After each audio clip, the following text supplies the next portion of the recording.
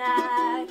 Me and you gonna have a little chat about books. Hi guys! So I am here today to do my top 15 books of 2015, and I'm so excited to tell you guys all of these because I think you should read every single one. They are all utterly incredible and really worth your time. Definitely go and check them out and find out a little bit more about them if you want to, but I would highly recommend each and every one of these books. Now, not all of these were published in 2015, but they are all books that I read in 2015 and absolutely adored. I definitely know which one is my favourite of the year, but honestly, these are all so worth your time. I mean, just buy them all already because they're fantastic. Let's get started. These are not going to be in any order other than I will finish up with my favourite one. The first one is one that I read very recently. It is Monstrous issue number 1. This is by Marjorie Liu and Sana Takeda, and it is incredible. I absolutely adore the art style of this. I think the back of this is stunning, and I just think that the interior art style is absolutely just flabbergasting, to be honest. I just adore it. The story is incredible. It is a bit dark in places. I'm trying to find a page that isn't too gory to show you, but there's quite a lot of gore. So if you don't like gore, maybe not one for you, but nope, there's a severed head on that one. Okay. Here's a nice page. It's definitely Japanese inspired. It's definitely one that is just so beautiful to read through. Has some really quirky characters. Definitely has a sort of manga influence to it, or Japanese influence, but oh my gosh, it is exceptional. There is one page in here that I absolutely love. This page is just so beautiful. I love that city scene. And then there's this little fox character down here. Oh, I love this character. It is the best character. So of course, I would highly recommend this. It's still ongoing. There's only 2 issues out right now, so you can jump on board right away, or you can wait for the volume to come out, but it is so good. You have to all add it to like your to-buy list right now, if you haven't got it on there already, because it's marvellous. The next one that I have to recommend, I don't actually have with me because I've lent it to one of my friends, and that is Lazarus Volume 3, which is called Conclave. I love this one. It's probably my favourite of the 3 that are out so far. It's by Greg Rucka, and it's a really exceptional series. It's about this lady who is kind of the feminine kick-ass bodyguard for this family, and she has to go out and do all of their odd jobs for them and errands and kind of kill people and do all nasty things like that. But she's an exceptionally awesome character, and her storyline is a lot more complicated than just what I've said, and the art style in this isn't my favourite, but the story is great and I absolutely adore it. I think it's just so worth reading. I do also think that the composition of the panels in these books are incredible. This has one of the best fight scenes I've ever seen in any graphic novel. It really flowed, it was really solid, it was just such a good story, so definitely check out the Lazarus series if you haven't already. It is so wonderful. So wonderful. The next one that I have is one I just read, and that is The Arrival by Shaun Tan. It is so good, guys. So good. Honestly, one of the best graphic novels I've ever encountered. It's all told through pictures, so there is no actual text within this, but look at the detail of these. I mean, it's so good. It's kind of steampunky. It's set in this really peculiar, bizarre world. You follow lots of different characters, but there's one main character who you're following, his adventure, and it's just such an exceptional story, and the art is incredible. I mean, look at these end papers. It's just gorgeous, guys, and the story definitely touched my heart, and this little creature that you see on the front is part of the story, so it does have a slight fantastical feel to it. It's won a lot of prizes, and I definitely think it's worth winning a lot of prizes because it's probably my top graphic novel of the year, honestly. Really is. It's such a good one. Another one that I would highly recommend checking out is Porcelain Bone China. This is volume 2 in the Porcelain series by Benjamin Reed and Chris Wildgoose. I would suggest you check out both of the volumes because I gave them both 5 stars, but this one I liked a tiny bit more, I think. It was just so good, so interesting, and great continuation of the story. I am so excited that there is going to be a 3rd one. I could not believe my excitement when I got to the end of this and discovered that, so definitely check this one out.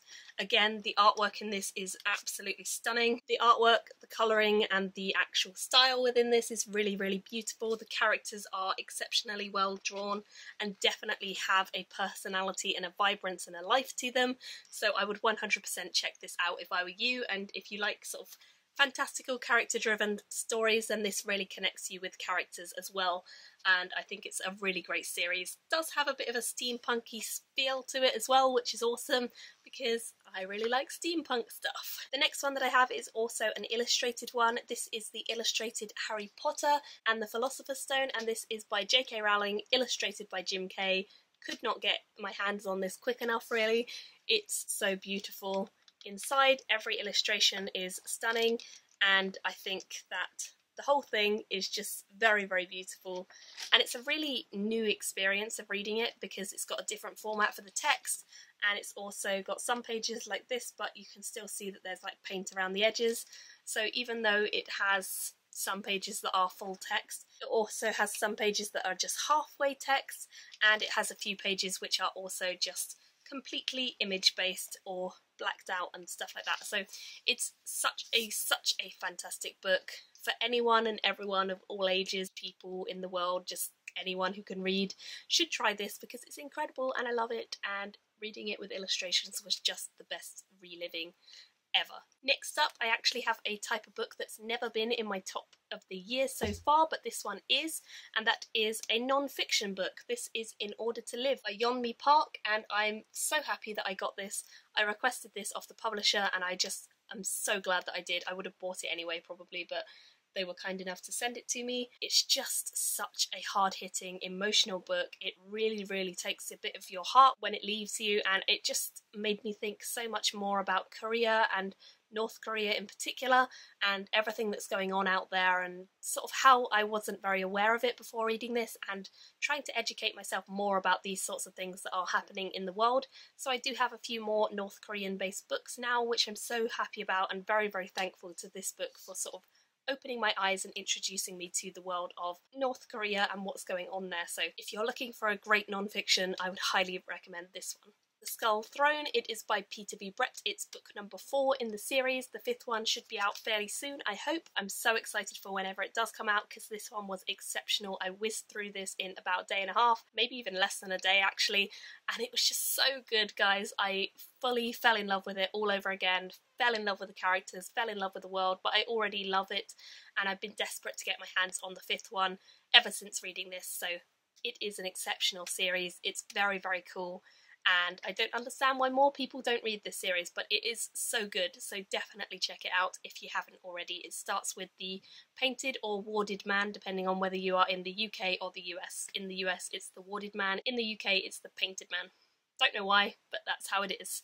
The Death of Dulgath, which is by Michael J. Sullivan. This is book number 3 in the Rearia Chronicles series, which is the prequel series to the original, and I really, really, really loved this. I actually backed this on Kickstarter and I just had the best time, and so it is signed, which I am very, very happy about. I think Michael J. Sullivan is a lovely guy. I've spoken to him multiple times on Twitter and Goodreads, and he just seems like a nice, lovely guy, and I'm so happy that he managed to get this out before the new year, and I read it a while back and just, it was fantastic. So yeah, loved it. I think Hadrian and Royce are some of the most fun, light-hearted, amusing, excellent characters I've ever met, and I think all of the characters in this are great. So much good stuff in the series. If you haven't read it yet, any of the Rearia books, definitely check out the Rearia Revelation series first, but I would highly recommend that you get through all 6 of them because it's such a good series, guys. Check it out. Next up, I have A Memory of Light, which is by Robert Jordan and Brandon Sanderson. This is book number 14 in the Wheel of Time series, and I have to have this one in because I never really thought I would finish the Wheel of Time, but I did, and I finished it in 2015, and I loved it so much. I mean, the first few books are excellent, the middle few go a little bit downhill, but the last few are also excellent. It's just a series that will always stay with me. It's kind of an integral part of fantasy for me, and it definitely opened my eyes to what I like and what I don't like, and it's just so good, guys. Like, it's just one of those series that I will always have as a memory, and I'm so happy to have finished the series this year. I absolutely loved it, and I just needed to put this in for the nostalgia factor of actually having finished the Wheel of Time series at last. Oh my goodness! The next one that I have is obviously got to be a Sanderson book, and that is Firefight by Brandon Sanderson. This was definitely the best book that I read by him all year. It's the second one in the Reckoners series, and I'm so happy that the third one is coming out very early in 2016 because I adored this. It was so much better than the first one. I really enjoyed the first one, but it was more of a fun read, whereas this one was really good, and I got so into this and I was predicting what was going to happen or trying to, and it was just such an adventure. So many surprises I didn't anticipate, so many surprises that I thought were coming and didn't, so it was really exciting to see whether I was going to guess right or wrong, and I just had the best time reading it. And Sanderson is always in my top. He just manages to sneak in there somehow all the time. So I really enjoyed this, and I cannot wait for the next one in the series to come out. I didn't enjoy the Mistborn book that he released this year quite as much as I did this one, so that one didn't really get into my top books, but this one is exceptionally good, and I cannot wait to read more of his stuff, especially in this series and the Stormlight series, because I'm sure they're both going to be excellent. The next one that I have is The Hunter's Kind by Rebecca Levine. This is book 2 in the Hollow God series, and it's such a good series, guys. It is really interesting, very original take on fantasy, definitely has this sort of moving tribe idea, so there's lots of different tribes that you focus on, and this book just ramped up and up. The first book was really excellent, the second book was amazing, mind-blowing. I just loved it. I am so excited for the next book in the series whenever that comes out, and I think that the covers of these are excellent too, so just everything about it really was utterly fabulous, and I think it's just such a good series. Please do check it out. It's really fantastic. The next one that I have is The Broken Eye, which is by Brent Weeks. This is an exceptional read. It's the third one in the Lightbringer series. I absolutely fell in love with the series over and over again this year because I read all 3 of them this year, I believe. By far, this one was my favourite. The ending of this, I despair. I need the next one. Desperately need the next one in this series. It's so much fun, and the 4th one is going to be exceptional, I think, judging off of how good this one was, and I need it. I don't know when the 4th one comes out of this, but I need it right now because it's such a good series. I absolutely love the colour system for the magic. It's just a really complex, very interesting one, and when you wrap your head around it, it's so exciting.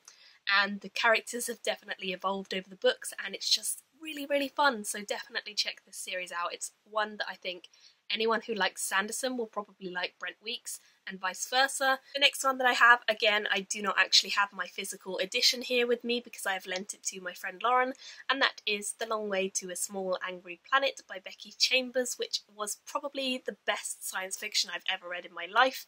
It had a bit of absolutely everything. It had the space opera feel, it had the sci-fi vibe, it also had aliens, it had so many different diverse races of people, namely the aliens, and it was just so good at making you feel great when you were reading it. It made me smile so many times, it made me laugh, it made me happy, it made me excited, it gave you all these kind of warm fuzzy feelings that you don't really get a lot when you're reading books, or at least not fantasy books, because they're usually quite depressing.